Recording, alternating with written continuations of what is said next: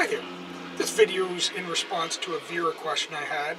Robert asked me why there seemed to be a disproportionate amount of Canadians on YouTube posting videos about living in their RVs, so on and so forth. And you know what? I agree. There is quite a number of us doing it. And yes, there's a couple good reasons that kind of tie together to why this is happening. First one is Canadian content. It's really hard to find really good Canadian-specific content in any kind of media, be it news, whatever. You know, you look at my videos for firearms and stuff. I attribute some of the popularity due to the fact that other Canadians are watching this because they really have nowhere else to go.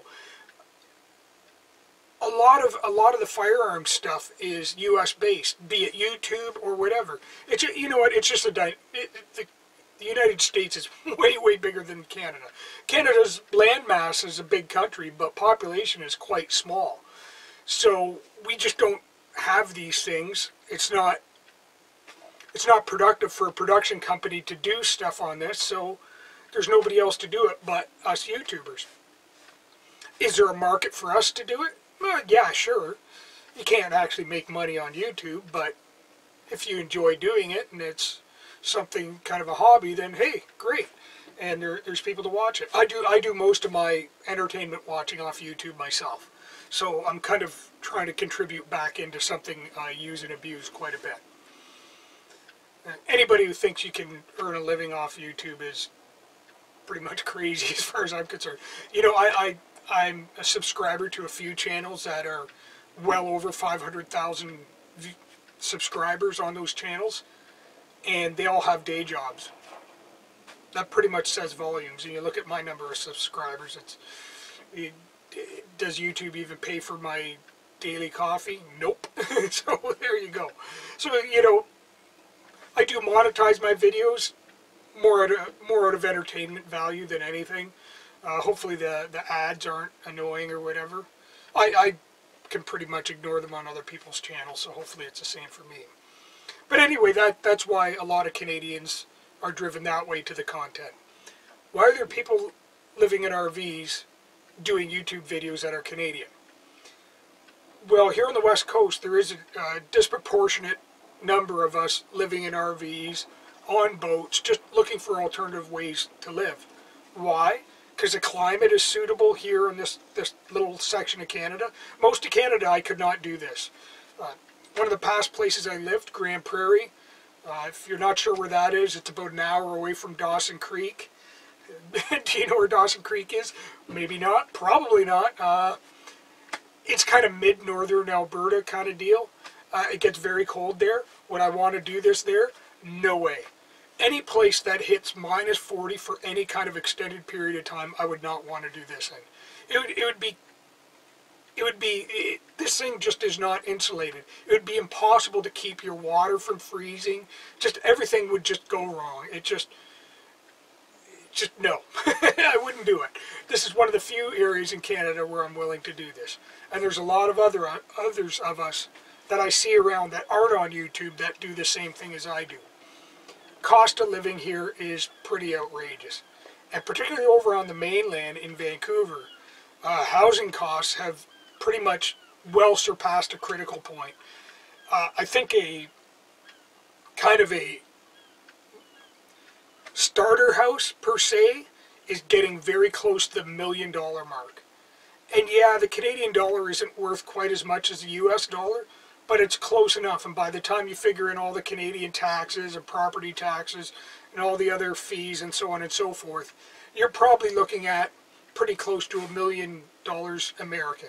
And as I've said in my other videos, when you're paying a mortgage, you're effectively paying a huge surcharge on top of that.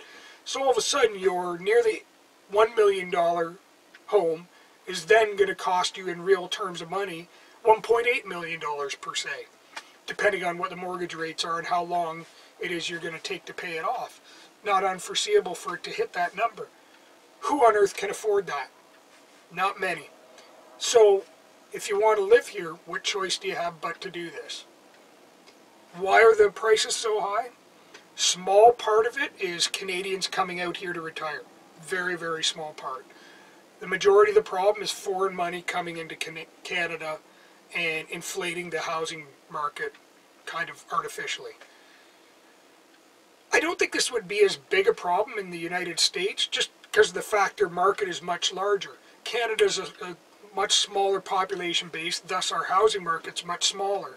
A large country like China, they don't have a whole lot of wealthy people per their population.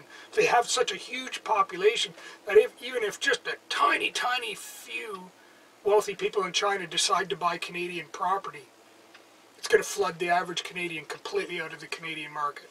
And that's what's going on. Why do I think all of a sudden it's important to point out that this is viable? Because it's not going to change. I really don't see it changing. There's just too much money in it. And where there's money, that's kind of where the politicians follow. Hate to say it, doesn't matter the political party. It's not going to get fixed, is my forecast. It's not. Until we go to pitchforks and torches, they are not going to change it. We're going to basically need some kind of citizens' revolt. And that's not going to happen. People are just going to look for alternative ways of living and just completely dismiss the housing market at a certain point. Here we go. It's horrible to say that, and you know, if you're a U.S. viewer and something like that potentially happens, look north and go, don't do what they did. And that's what's happening in Canada. Now, there's cities in Canada where it's still affordable to live, but there's usually a good reason for that. It's usually somewhere where there isn't a lot of work, or it's just the climate makes it really undesirable, and all of a sudden you have affordable housing. Well, affordable compared to the wages here. The wages there may not be so good, so it's still kind of...